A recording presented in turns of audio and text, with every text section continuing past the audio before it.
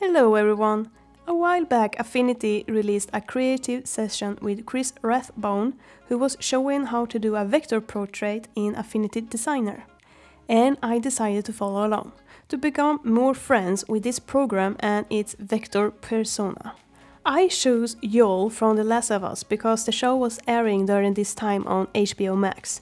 Did you see it? If yes, did you like it? For me, it felt boring when they removed too many infected scenes. I loved the game.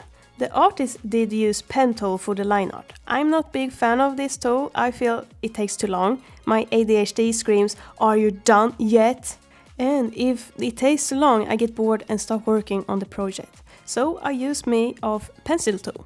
With that I can still move around the lines if I'm not happy with them, plus use pressure and so on. The artist do trace the picture for this, something I'm not a big fan of, so it felt very weird doing it. Tracing can be good if you want to something fast down as long as you learn something from it, but for these vector portraits this technique is a good approach. Overall, tracing is not bad if you're doing it on photography, etc.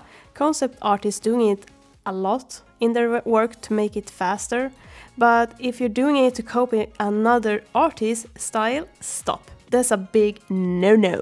Subscribe to my newsletter and follow me on social media to stay up to date on my latest creation. And don't forget to share your own art in the Discord community. When the artist is done with the line art, he starts doing the grayscale, to point out where the shadow and light should be. Grayscale is your best friend to make all your values right.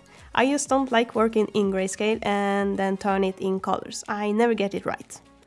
But for this, he just changed the colors for each layers, something that goes super smooth when they're doing it in vector. He went with the more warmth while I went with more cool. To be honest, I did experiment a lot in this stage. Doing something I don't normally do makes it look just weird and I get scared of doing it. I ended up going back a few days later and colored it after the reference. Not sure if this approach will work with full body picture. Not tried it and not sure if I ever will try it. If you try it, post it in Discord community so I can see it.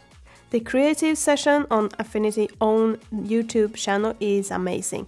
They invite different artists that use their apps on daily basis. I will totally recommend you checking them out if you feel lost with their programs. Gives tons of inspiration.